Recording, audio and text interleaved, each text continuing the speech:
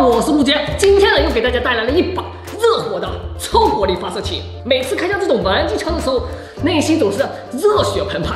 哎，不知道大家有没有和我一样的感觉呢？澎湃，澎湃，是不是？好，上箱子。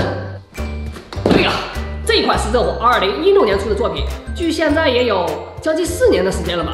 不过呢，我还是果断入手了，主要呢还是因为它比较经典，新不新品倒是无所谓。 在不在手里才是最重要的，而且呢，还有最重要的一点，那就是现在入手啊，真的是相当的便宜，115块钱，哇，这个价位对于热火来说，真的是难以想象。当然了，前提是建立在它是正品的情况下啊。好了，那渲染了这么多呢，也应该开箱见一下它的真面目了。出来吧，我的大宝贝儿！ 哎呀，看这个造型，我觉得这100块钱还是花的比较值的，适合8岁以上的小朋友玩耍。射程可以达到21米，这个就有点吹了，反正我不信。这个就是发射器的主体，不需要组装，直接就可以拿来用。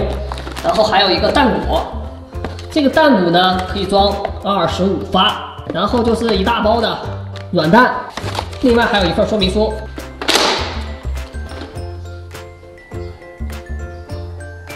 这个造型大家是不是感觉到非常的熟悉呢？把前面挡住，只看它的后托，是不是有点像 P90？ 然后我们再把后托给它挡住，看前面和我们之前玩的短剑真的是太像了，可以说是 P90和短剑的混搭了，太像了，真的是。枪托这里有个橙色的配件，摸起来非常的圆滑，它的作用就相当于一个贴塞板，瞄准的时候。 把脸一靠，好舒服，你不会觉得硌得慌。而且它的这个垫肩啊，还有这种螺纹，起到了一定的防滑作用，垫在肩上，哎，由此你就可以想到，哎 ，P90为什么就是这种一体化的枪托设计呢？舒服呀！在扳机这里呢，你看有3个按钮，下方这个是引擎启动键，上面是扳机，扣动扳机。 就可以发射，在这个位置还有一个按钮，这个就是弹匣释放键，轻轻一按就可以取出弹匣。在很多情况下，这个按钮呢一般会放在弹匣的上方，而它呢现在到了这个位置，那为什么呢？其实啊，它的设计还是很巧妙的。你看我们在射击对战的时候，为了更快的更换弹匣，你只需要中指轻轻一点，左手托住弹鼓，就下来了，很方便。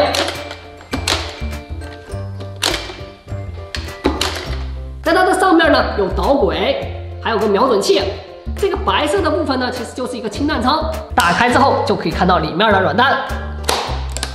在枪体的前面是一个发射口，还有一个类似于榴弹炮一样的设计。你可以把它当做一个握把，这么瞄准。当然了，你也可以这么握，哎，怎么舒服怎么来。在它的下方呢配有一个弹鼓，这个弹鼓真的是看起来有点突兀了。 但是对于实战来说，真的是非常有必要，因为它佩戴有25发软弹，而且它的射击速度还是真的非常的快，比我们之前玩的要快很多。来，给大家展示一下它的射击效果。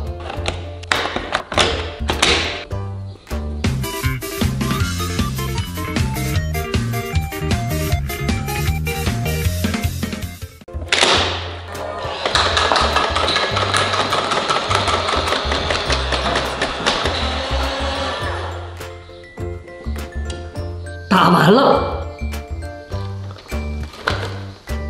，25发，估计用了5秒左右，不抗打呀。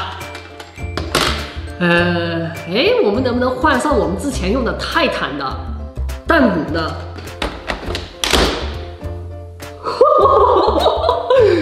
可以装啊！哎呦，我的天哪，这装上这个之后才是真的猛啊！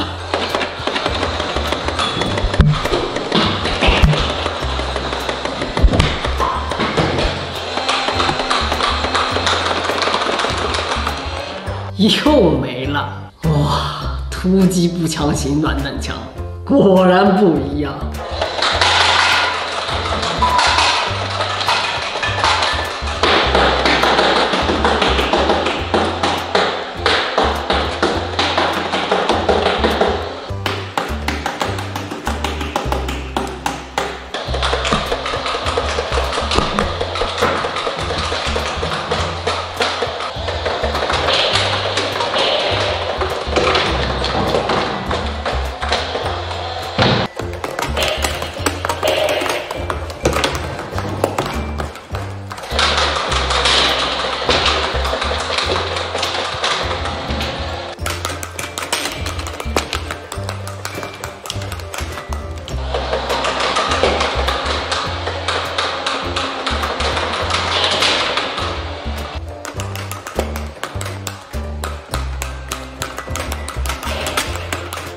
款热火精英系列的发射器速度明显就快了很多，属于 Hyperfire 超火力发射器。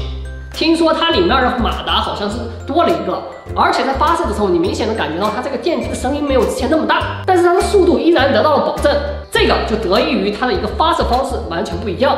像我们之前的那种热火的发射器啊，它是通过这个飞轮来推出子弹的，而我们这一款啊，你瞧，我们把这个白色的组件打开，可以清楚的看到里面是个履带。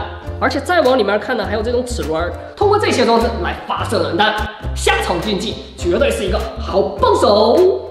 当然了，记得一定要带好弹鼓哦。